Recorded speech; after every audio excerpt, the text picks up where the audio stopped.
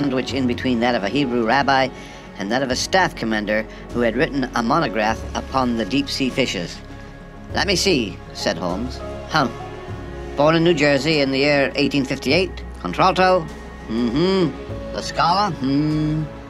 Prima donna Imperial Opera of Warsaw? Yes. Retired from operatic stage? Living in London? Quite so. Your Majesty, as I understand, became entangled with this young person, wrote her some compromising letters, and is now desirous of getting those letters back. Precisely so, but how? Was there a secret marriage? None. No legal papers or certificates? None. Then I fail to follow, Your Majesty.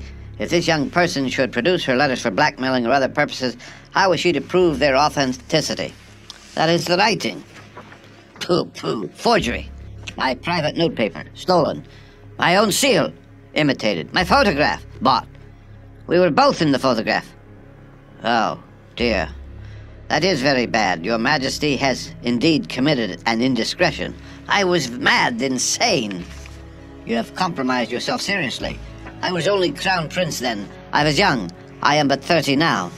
It must be recovered. We have tried and failed. Your Majesty must pay. It must be bought. She will not sell. Stolen, then. 5 attempts have been made. Twice, burglars in my pay ransacked her house. Once, we diverted her luggage when she traveled. Twice, she has been waylaid. There has been no result. No sign of it? Absolutely none. Holmes laughed. It is quite a pretty little problem, said he. But a very serious one to me, returned the king reproachfully. Very indeed. And what does she propose to do with the photograph? To ruin me. But how? I am about to be married, so I have heard, to Clotilde Lothman von Saxe-Meiningen, second daughter of the King of Scandinavia. You may know the strict principles of her family. She is herself the very soul of delicacy. A shadow of a doubt as to my conduct would bring the matter to an end. And Irene Adler threatens to send them the photograph, and she will do it. I know that she will do it. You do not know her, but she has a soul of steel. She has the face of the most beautiful of women and the mind of the most resolute of men. Rather than I should marry another woman, there are no lengths to which she would not go, none. You are sure that she has not sent it yet? I am sure. And why? Because she has said she would send it on the day when the betrothal was publicly proclaimed. That would be next Monday. Oh, then we have 3 days yet, said Holmes with a yawn. That is very fortunate. As I have 1 or 2 matters of importance to look into just at present, Your Majesty will, of course, stay in London for the present? Certainly. You'll find me at the Langham under the name of the Count von Kram. Then I shall drop you a line to let you know how we progress. Pray do so. I shall be all anxiety. Then, as to money, you have carte blanche. Absolutely. I tell you that I would give 1 of the provinces of my kingdom to have that photograph. And for present expenses, the king took a heavy chamois leather bag from under his coat and laid it on the table. There are 300 pounds in gold and 700 in notes, he said. Holmes scribbled a receipt upon a sheet of his notebook paper and handed it to him. And mademoiselle's address? He asked. In Drury Lodge, Serpentine Avenue, St. John Wood. Holmes took a note of it. 1 other question, said he. Was the photograph a cabinet? It was. Then good night, Your Majesty, and I trust that we shall soon have some good news for you. And good night, Watson, he added, as the wheels of the Royal Brougham rolled down the street. If you will be good enough to call tomorrow afternoon at 3 o'clock, I should like to chat this little matter over with you.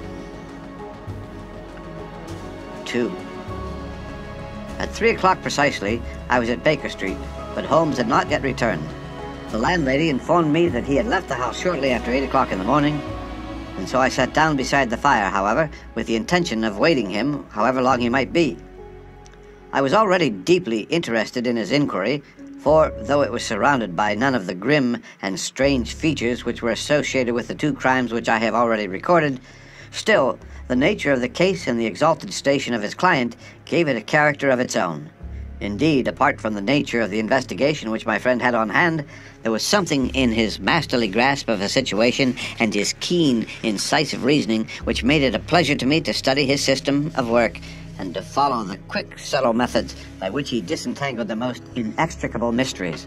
So accustomed was I to his invariable success that the very possibility of his failing had ceased to enter into my head. It was close upon 4 before the door opened, and a drunken-looking groom, ill-kempt and side-whiskered, with an inflamed face and in disreputable clothes, walked into the room. Accustomed as I was to my friend's amazing powers in the use of disguises, I had to look 3 times before I was certain that it was indeed he. With a nod, he vanished into the bedroom, whence he emerged in 5 minutes, tweed-suited and respectable as of old. Putting his hands into his pockets, he stretched out his legs in front of the fire and laughed heartily for some minutes. "Well, really?" he cried. And then he choked and laughed again until he was obliged to lie back limp and helpless in the chair. "What is it?" "It's quite too funny. I am sure you could never guess how I employed my morning or what I ended by doing." "I can't imagine. I suppose that you have been watching the habits and perhaps the house of Miss Irene Adler?" "Quite so. But the sequel was rather unusual. I will tell you, however, I left the house a little after 8 o'clock this morning in the character of a groom out of work. There is a wonderful sympathy and freemasonry among horsey men. Be one of them, and you will know all that there is to know. I soon found Bryony Lodge. It is a bijou villa with a garden at the back, but built out in front right up to the road, 2 stories. Chublock to the door, large sitting room on the right side, well furnished, with long windows almost to the floor, and those preposterous English window fasteners which a child could open. Behind there was nothing remarkable, save that the passage window could be reached from the top of the coach house. I walked round it and examined it closely from every point of view, but without noting anything else of interest. I then lounged down the street and found, as I expected, that there was a mews in a lane which runs down by one wall of the garden. I lent the ostlers a hand in rubbing down their horses and received in exchange 2pence, a glass of half and half, 2 fills of shag tobacco, and as much information as I could desire about Miss Adler, to say nothing of 6 other people in the neighborhood in whom I was not in the least interested, but whose biographies I was compelled to listen to. "And what of Irene Adler?" I asked. "Oh, she has turned all the men's heads down in that part. She is the daintiest thing under a bonnet on this planet. So say the Serpentine Mews to a man. She lives quietly, sings at concert, drives out at 5 every day, and returns at 7 sharp for dinner. Seldom goes out at other times except when she sings. Has only 1 male visitor, but a good deal of him. He is dark, handsome, and dashing. Never calls less than once a day, and often twice. He is a Mr. Godfrey Norton of the Inner Temple. See the advantages of a cabman as a confidant? They had driven him home 12 times from Serpentine Mews and knew all about him. When I had listened to all they had to tell, I began to walk up and down near Bryony Lodge once more and to think over my plan of campaign. This Godfrey Norton was evidently an important factor in the matter. He was a lawyer. That sounded ominous. What was the relation between them, and what the object of his repeated visits? Was she his client, his friend, or his mistress? If the former, she had probably transferred the photograph to his keeping. If the latter, it was less likely. On the issue of this question depended whether I should continue my work at Bryony Lodge or turn my attention to the gentlemen's chambers in the temple. It was a delicate point, and it widened the field of my inquiry. I fear that I bore you with these details, but I have to let you see my little difficulties if you are to understand the situation. "I am following you closely," I answered. I was still balancing the matter in my mind when a hansom cab drove up by to Bryony Lodge and a gentleman sprang out. He was a remarkably handsome man, dark, aquiline, and mustached, evidently the man of whom I had heard. He appeared to be in a great hurry, shouted to the cabman to wait, and brushed past the maid who opened the door with the air of a man who was thoroughly at home. He was in the house about half an hour, and I could catch glimpses of him in the windows of the sitting room, pacing up and down, talking excitedly and waving his arms. Of her, I could see nothing. Presently he emerged, looking even more flurried than before. As he stepped up to the cab, he pulled a gold watch from his pocket and looked at it earnestly. "Drive like the devil," he shouted, "first to Gross and Hankey's in Regent Street, and then to the Church of St. Monica in the Edgware Road. 1/2 guinea if you do it in 20 minutes. Away they went, and I was just wondering whether I should not do well to follow them when up the lane came a neat little landau, the coachman with his coat only half buttoned and his tie under his ear, while all the tags of his harness were sticking out of the buckles. It hadn't pulled up before she shot out of the hall door and into it. I only caught a glimpse of her at the moment, but she was a lovely woman with a face that a man might die for. "The Church of St. Monica, John," she cried, "and 1/2 sovereign if you reach it in 20 minutes. This was quite too good to lose, Watson. I was just balancing whether I should run for it or whether I should perch behind her landau when a cab came through the street. The driver looked twice at such a shabby fare, but I jumped in before he could object. "The Church of St. Monica," said I, "and 1/2 sovereign if you reach it in 20 minutes. It was 25 minutes to 12, and of course it was clear enough what was in the wind. My cabby drove fast. I don't think I ever drove faster, but the others were there before us. The cab and the landau with their steaming horses were in front of the door when I arrived. I paid the men and hurried into the church. There was not a soul there save the two of them who I had followed and a surpliced clergyman who seemed to be expostulating with them. They were all three standing in a knot in front of the altar. I lounged up the side aisle like any other idler who has dropped into a church. Suddenly, to my surprise, the three at the altar faced round to me, and Godfrey Norton came running as hard as he could towards me. "Thank God," he cried. "You'll do. Come, come." "What then?" I asked.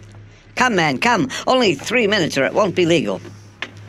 I was half dragged up to the altar, and before I knew where I was, I found myself mumbling responses which were whispered in my ear and vouching for things of which I knew nothing, and generally assisting in the secure tying up of Irene Adler, spinster, to Godfrey Norton, bachelor. It was all done in an instant, and there was the gentleman thanking me on the one side and the lady on the other, while the clergyman beamed on me in front. It was the most preposterous position in which I found myself in life ever, and it was the thought of it that started me laughing just now. It seems that there had been some informality about their license, that the clergyman absolutely refused to marry them without a witness of some sort, and that my lucky appearance saved the bridegroom from having to sally out into the streets in search of a best man. The bride gave me a sovereign. I mean to wear it on my watch chain in memory of the occasion. "This is a very unexpected turn of affairs," said I. "And what then?" "Well, I found my plans very seriously menaced. It looked as if the pair might take an immediate departure, and so necessitate very prompt and energetic measures on my part. At the church door, however, they separated, he driving back to the temple, and she to her own house. 'I shall drive out in the park at 5 as usual,' she said as she left him. I heard no more. They drove away in different directions, and I went off to make my own arrangements." "Which are?" "Some cold beef and a glass of beer," he answered, ringing the bell. "I have been too busy to think of food, and I am likely to be busier still this evening. By the way, Doctor, I shall want your cooperation." "I shall be delighted. You don't mind breaking the law?" "Not in the least." "Nor running a chance of arrest?" "Not in a good cause." "Oh, the cause is excellent. Then I am your man. I was sure that I might rely on you. But what is it you wish?" "When Mrs. Turner has brought in the tray, I will make it clear to you. Now," he said, as he turned hungrily on the simple fare that our landlady had provided, "I must discuss it while I eat, for I have not much time. It is nearly 5 now. In 2 hours we must be on the scene of action. Miss Irene, or Madame, rather, returns from her drive at 7. We must be at Briony Lodge to meet her." "And what then?" "You must leave that to me. I have already arranged what is to occur. There is only one point on which I must insist. You must not interfere, come what may. You understand?" "I am to be neutral?" "To do nothing whatever. There will probably be some small unpleasantness. Do not join in it. It will end in my being conveyed into the house. 4 or 5 minutes afterwards, the sitting room will open. You are to station yourself close to that open window." "Yes." "You are to watch me, for I will be visible to you." "Yes." "And when I raise my hand, so, you will throw into the room what I give you to throw, and will at the same time raise the cry of fire. You quite follow me?" "Entirely." "It is nothing very formidable," he said, taking a long cigar-shaped roll from his pocket. "It is an ordinary plumber's smoke rocket, fitted with a cap at either end to make it self-lighting. Your task is confined to that. When you raise your cry of fire, it will be taken up by quite a number of people. You may then walk to the end of the street, and I will rejoin you in 10 minutes. I hope that I have made myself clear. I am to remain neutral, to get near the window, to watch you, and at the signal to throw in this object, then to raise the cry of fire, and to wait you at the corner of the street." "Precisely." "Then you may entirely rely on me." "That is excellent. I think perhaps it is almost time that I prepare for the new role I have to play." He disappeared into his bedroom and returned in a few minutes in the character of an amiable and simple-minded nonconformist clergyman. His broad black hat, his baggy trousers, his white tie, his sympathetic smile, and general look of peering and benevolent curiosity were such as Mr. John Hare alone could have equaled. It was not merely that Holmes changed his costume. His expression, his manner, his very soul seemed to vary with every fresh part that he assumed. The stage lost a fine actor, even as science lost an acute reasoner when he became a specialist in crime. It was 6:15 when we left Baker Street, and it still wanted 10 minutes to the hour when we found ourselves in Serpentine Avenue. It was already dusk, and the lamps were just being lighted as we paced up and down in front of Briony Lodge, waiting for the coming of its occupant. The house was just as I had pictured it from Sherlock Holmes' succinct description, but the locality appeared to be less private than I expected. On the contrary, for a small street in a quiet neighborhood, it was remarkably animated.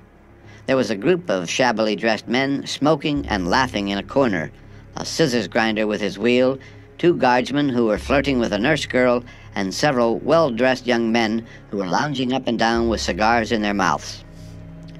You see,